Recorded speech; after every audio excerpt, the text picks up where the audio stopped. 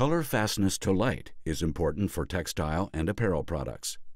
Light fastness is the property of a material to maintain its color after exposure to light. Light fastness tests are designed to determine how much color will fade when the sample is exposed to a known light source. Sunlight is often a major cause of color loss.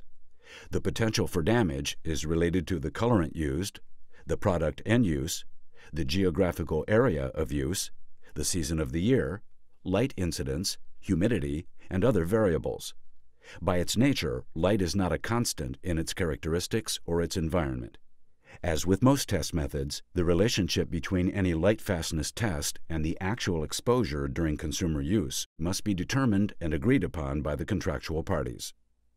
AATCC Test Method 16, Color Fastness to Light, is the method of choice for measuring light fastness. It has numerous options in terms of light source, including natural daylight, artificial carbon arc light, or artificial xenon arc.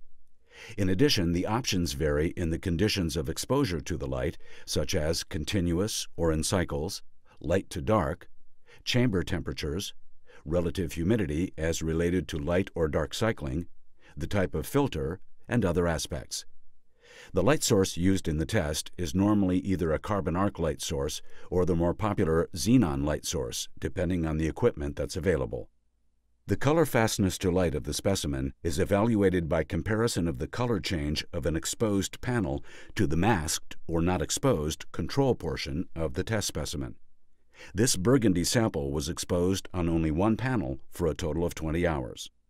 This red specimen was exposed for 20 and for 40 hours. After proper sampling and cutting, the specimens are mounted in white cardstock folders. The cardstock must not have any reflectance and must have zero light transmittance.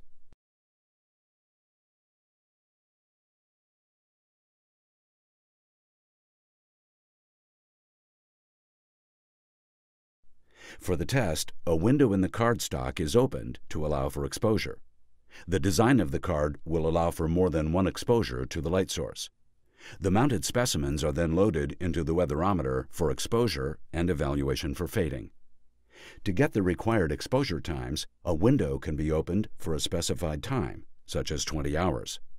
At the end of this time exposure, the machine is stopped and another window is opened and the cycle is repeated. The result would be that the second opened window would have an exposure of 20 hours, and the first window already exposed for 20 hours would now have a total of 40 hours exposure.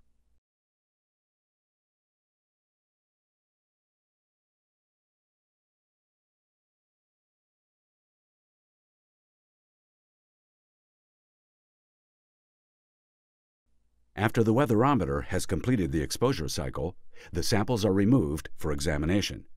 In this case, 2 specimen holders are removed from the tester.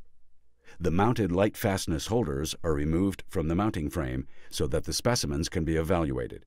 The specimen holder has a middle portion that was not exposed to the light source. The bottom and top samples show the light fastness fading for exposures for 20 hours and 40 hours respectively. It is obvious that this red shade has light fastness issues. Upon completion of the test, the specimens are rated to color change.